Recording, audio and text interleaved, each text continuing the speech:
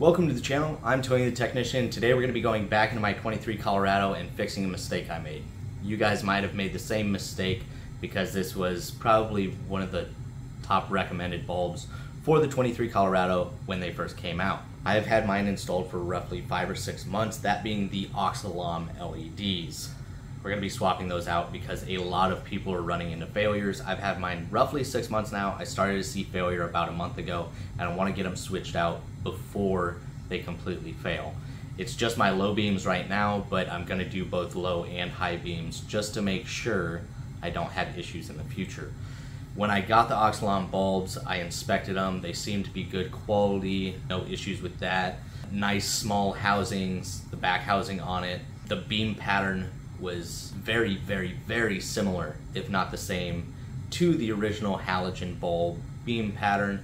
Yes, when you install an LED into a halogen housing, it's frowned upon by many others, as long as you properly aim the headlights, which you need to do, because when installing an LED, they naturally aim higher and they're brighter, so you need to adjust them down, especially if you do a lift kit on the truck as well. Now, I started getting flickering in the driver's side low beam, and then it moved to the passenger side as well. Now the driver's side is completely blinking a lot, and it is like 30% the brightness that it was when it was originally installed.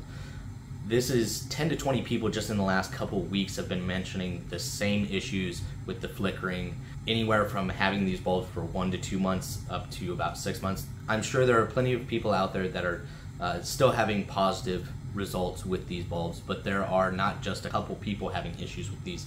Quite a few people are having issues with these. Now, I personally, in the past, with all of my vehicles in the last, 10 years, I've used either Diode Dynamics or Lasfit. I buy Diode Dynamics for more off-road lighting and Lasfit lights for any interior, exterior lighting that's factory to the vehicle. Well, when I first got this truck, I knew that the housing was tight, the area was tight, and I was afraid with the Lasfit bulbs that they were going to have too big of a back housing to fit in the actual headlight assembly. So I went with the one that I saw a couple other people running when I first got my Colorado, that being the Oxilams, because they have a nice small back housing.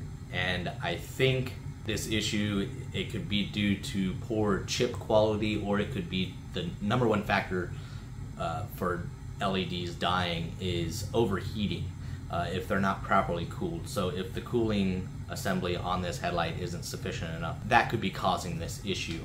So I know Lasfit, I've used it on my 85 Camaro, I've used it on my 300ZX, I've used it on my Malibu, I've used it on my Telluride, I've used it on this truck. All of the lights on this truck are Lasfit except for the headlights, high beam and low beam. So we're going to be swapping out to the Lasfit LED headlights, high beam and low beam. I'll bring you in so you guys can see the information on these, as well as a close-up look of the bulbs, and then I'll show you the Oxilams once we get those pulled out. But Lasfit makes it super easy. You put in your year, make, and model, your trim level, whatnot. With the Colorado now, you can select individual bulbs. It'll tell you everything they have available, or you can select packages, whether you want high beam, low beam package, just low beams, low beam, high beam, blinker package, low beam, high beam, blinker, license plate lights, reverse lights, interior lights, all as a bundle. Like, they have a lot of different bundles available. So Lasfit's always been good to me. I've never had an issue with any of their bulbs, and so that's why I'm switching to them now that I know that these should fit in the headlight assembly. I should have went with these to begin with because I've always went with them. So made the mistake, won't be doing that again. So if you guys have the Oxilams, hopefully you're not having issues, but be prepared to, because a lot of people are. But I hope you the best with those. If you end up having issues, I think these are a good option, so I'll have this link down in the description for you guys. If you guys enjoyed this video, please make sure to smash that thumbs up. Leave a comment down below of your guys' thoughts, and as always, if you haven't subscribed, make sure to subscribe. Let's get into this. This one is going to be the low beam, and this one is going to be the high beam. And for the low beam, you can see the specs on that with a 1-year warranty, and this is going to include both of them. It's the H8, 9, or 11. And then before I open it up, I'll just quickly show you the high beam. Same color temperature, same warranty, all of that, just a little bit different design.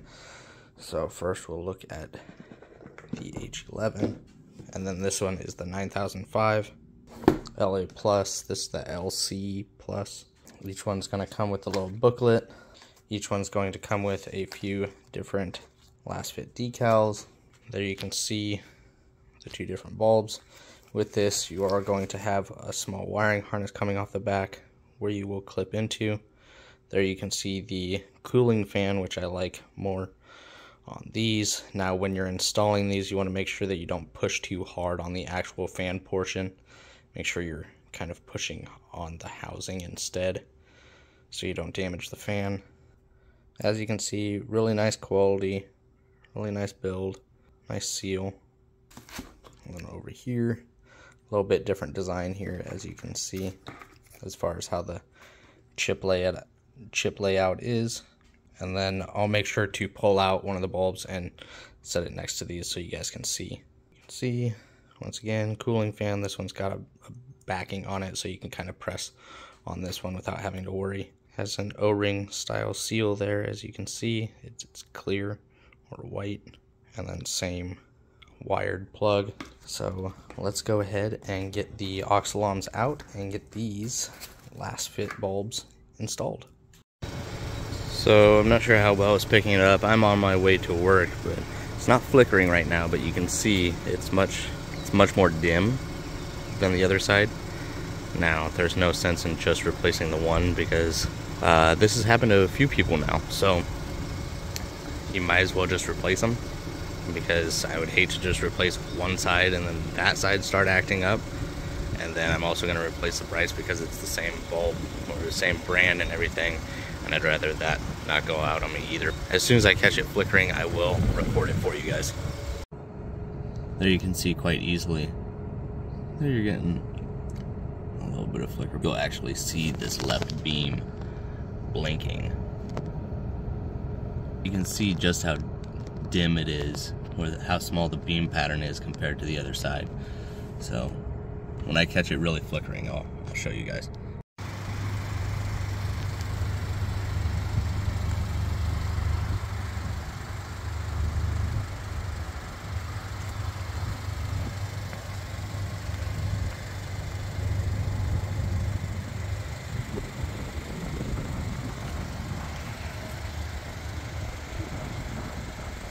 It's not terrible right now, but it flickers a lot.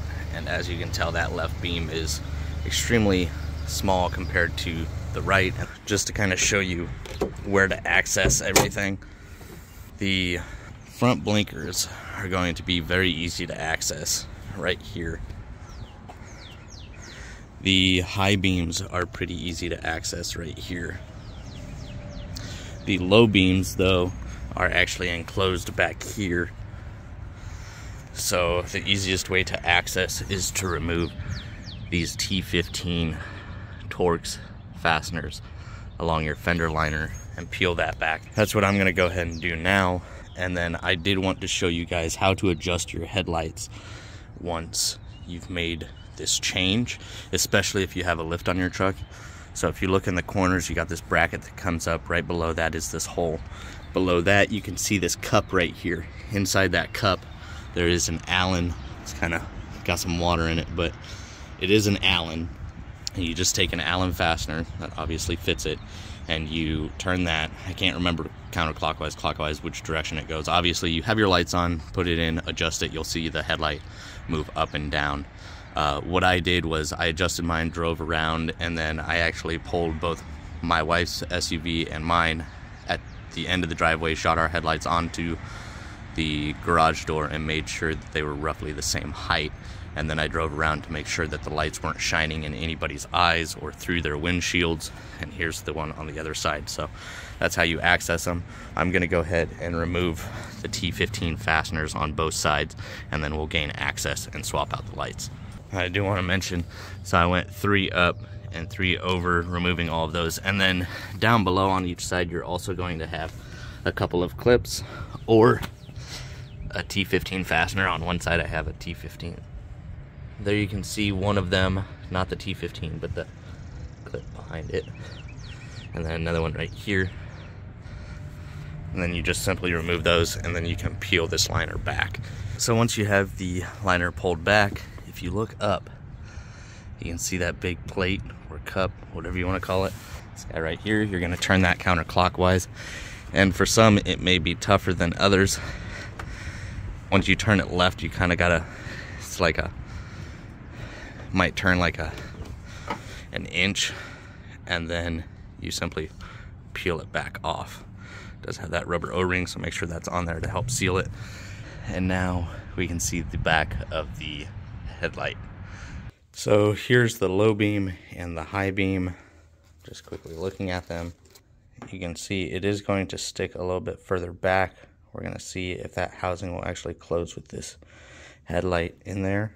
Even though it is still sealed due to the seal, I want to see if I can actually get the cap back on the headlight assembly. And then the high beam, so you can see a little bit design difference there. These should definitely be quite a bit better at cooling. You can see just how small the fans are on the Oxilam compared to the fans on the Lasfit. So the Lasfit should definitely cool quite a bit better. And then you got these pigtails, so you can kind of move the wiring around where you need. But the nice thing about the Colorado is they do give you plenty of wiring. So when you're taking out the low beam from the wheel well, there is enough wire to actually pull the headlight down to the wheel well. So that is nice. So I'm going to go ahead and get these installed, and then I'll work on the other side.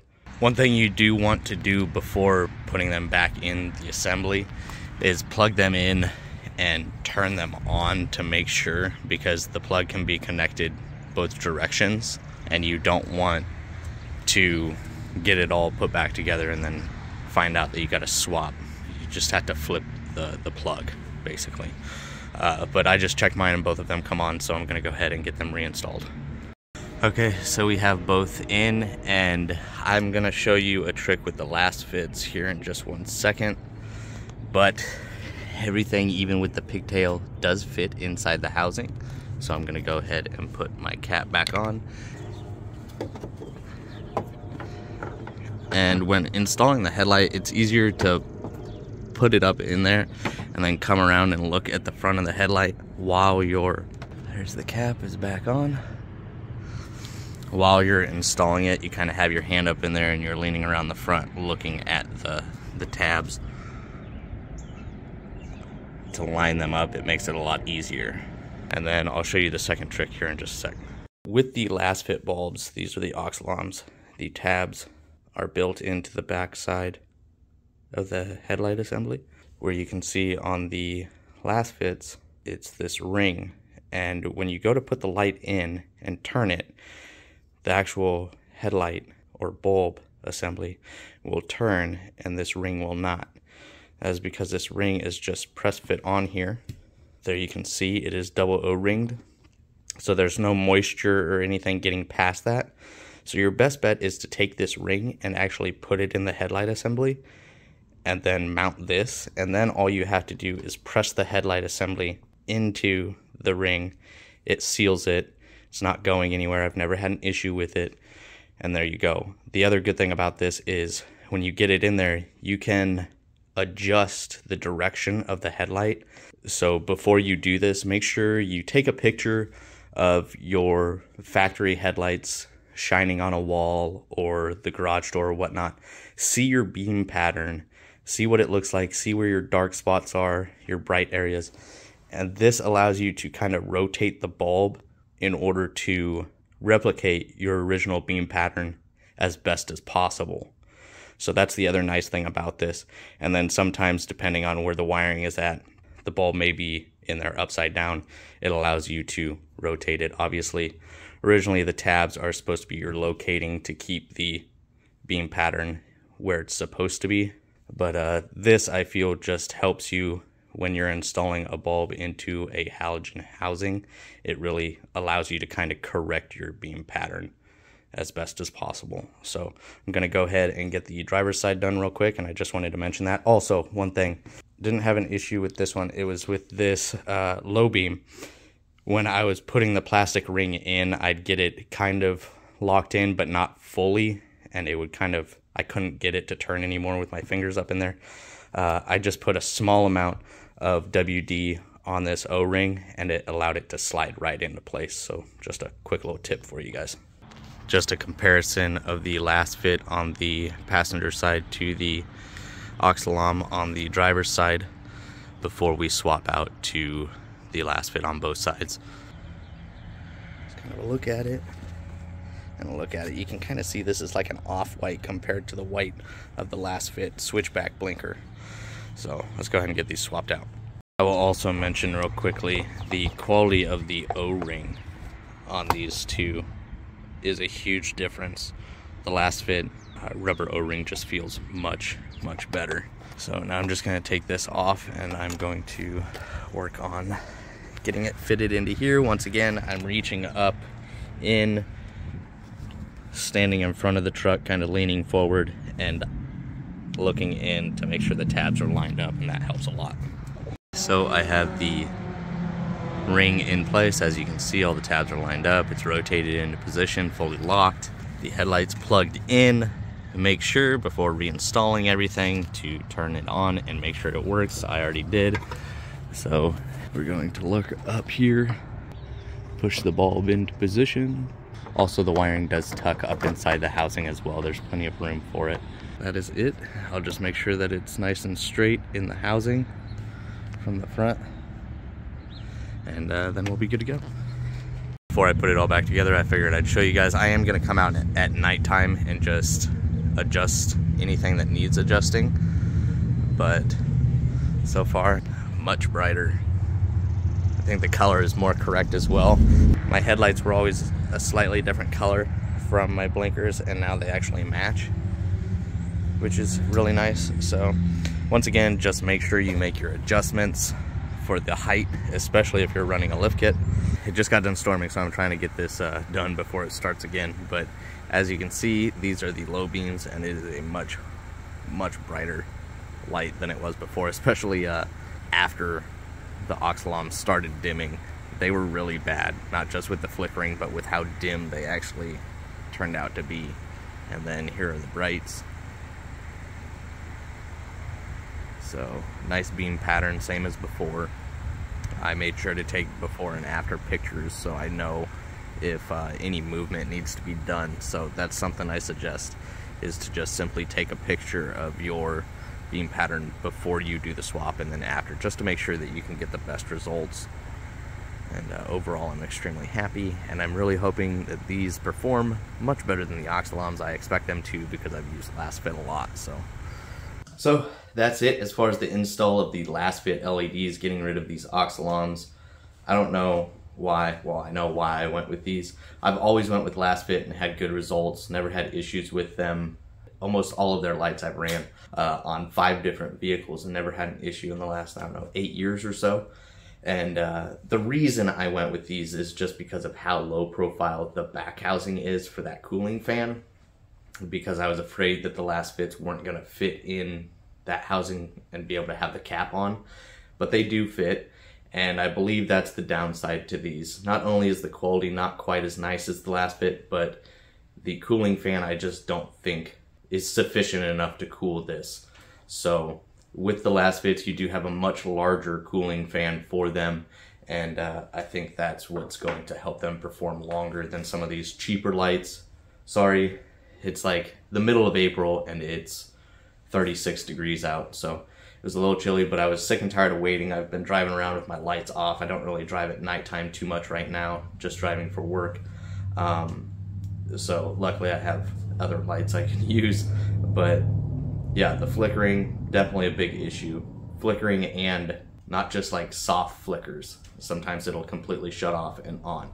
Now, a lot of people have questions about the auto start stop system when you come to a red light and your truck stops and shuts off, and then when it turns back on, your lights shut off and then turn back on. Well, without having like an inline capacitor in order to keep power to the LEDs, you're gonna have really that issue with all brands, just because unlike halogens, when an LED headlight loses any sort of power, it's an on-off switch. It's not like halogens where when the voltage drops, the light kind of dims and comes back up. If it's real quick, like the bulb isn't affected at all. When an LED with this design for headlights has that happen, they shut off and turn back on. So unless you run like an inline capacitor or find another way to keep power to the headlight, you're just gonna have that. Me personally, I can't stand the start stop because it does it when I don't want it to. So 95% of the time, that's the first button I hit when I get in my truck. So I really hope you guys found this video helpful. If you guys did, please make sure to smash that thumbs up. I'll have these lights linked down in the description. Keep in mind that Lasfit does have different lines of lights. So even the high beams and low beams, they have different stages. So if you want to get one with higher performance or lower performance, you can do so. These are just the ones that I went with because it was the bundle kit. And if you guys enjoyed, make sure to smash that thumbs up. And if you guys enjoyed this content, please make sure to subscribe to the channel, and I will see you guys next time.